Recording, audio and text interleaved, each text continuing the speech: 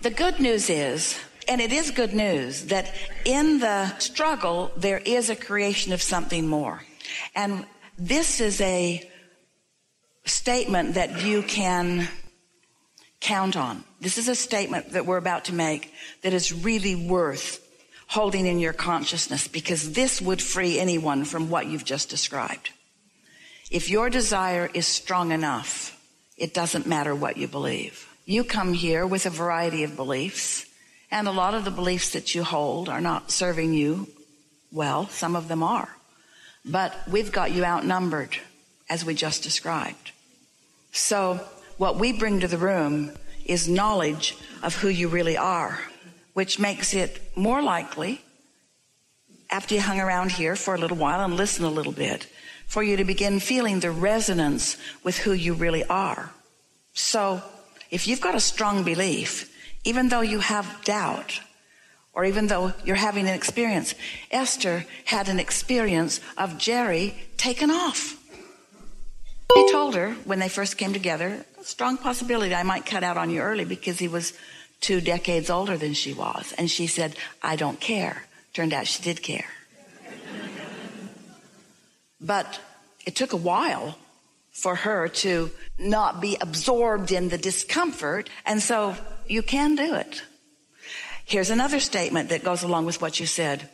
A disease perpetuates so much more rapidly after diagnosis because attention to it disallows the well-being that would be there otherwise, or the stabilizing influence that was there, that much faster. Everything is about the direction of your thoughts. So what are you getting at? You've got something that you're driving at here. Yeah. I'm in a situation now where money's tight. It hasn't been that way. I kind of was given 5-year-old twin girls, and I decided early in my life that I didn't want to take on that financial obligation because I didn't trust myself. So it's coming up a lot right now, 7, 8, 9 times a day, just needing basic survival things like tires for my car. My kids want to go to the trampoline jumpy place, and I have to say, I can't afford it. Here's the thing.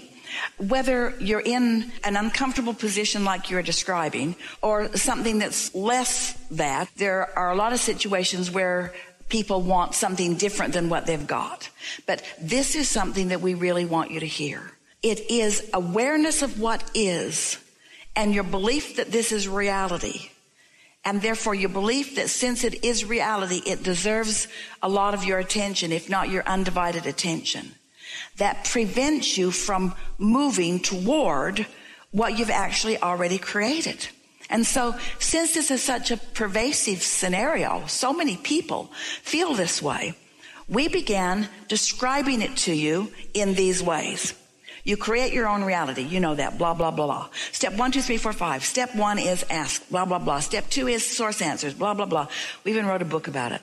Step 3 is you get into the receiving mode. Step 4 is you get really good at that. Step 5 is you're so good at it that even when you step back into step 1, which is a valuable and necessary thing, you're not mad at yourself. So we explained it in that way. Then we are aware that still, these are just words to so many people because what is in their life is still controlling what they are offering vibrationally. So then we began saying, you really want to tell a new story. You want to tell the story the way you want it to be, not the way that it is. But even with that, most people are just offering lip service. They're saying what they want while they're feeling what they don't have. In fact, they're saying what they want because they're trying to overcome what they don't have.